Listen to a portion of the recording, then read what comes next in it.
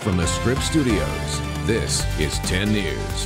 Hello, I'm Jim Patton with this 10 News update. A Marine stationed at Marine Corps Air Station Miramar testing positive for coronavirus. Officials familiar with the matter say the Marine was visiting his family in Washington while on leave, and that's where they believe that he contracted the virus.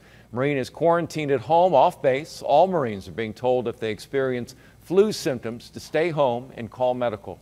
Local religious group is finding a new way to scale down their services after the governor told groups to postpone large meetings. Rock Church says on average they get more than 12,000 people each week.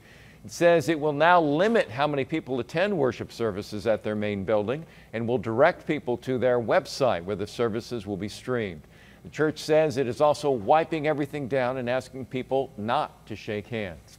Well, in light of Governor Newsom's directive on limiting large gatherings, the San Diego Half Marathon announcing this Sunday's event will be virtual only. That means runners will not be gathering for the event Sunday morning, but will have the option to complete the distance on their own. While many support the decision to cancel, they're upset that it doesn't appear there's going to be any refunds.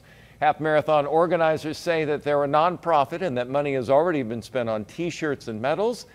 And they say they are looking into options to benefit participants for next year.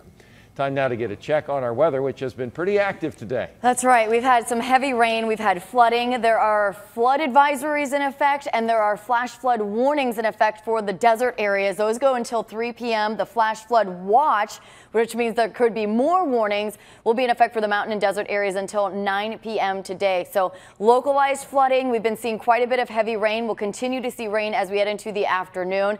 Should see things tapering off by late evening, or should say late afternoon into the evening. 60s for most of the county today, 50s in the mountains.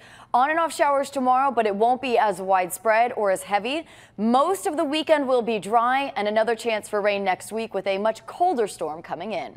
Jim? Megan, thank you. And for the latest news, weather, and traffic, go to 10news.com or download our free 10 News mobile app in your app store. For 10 News, I'm Jim Patton.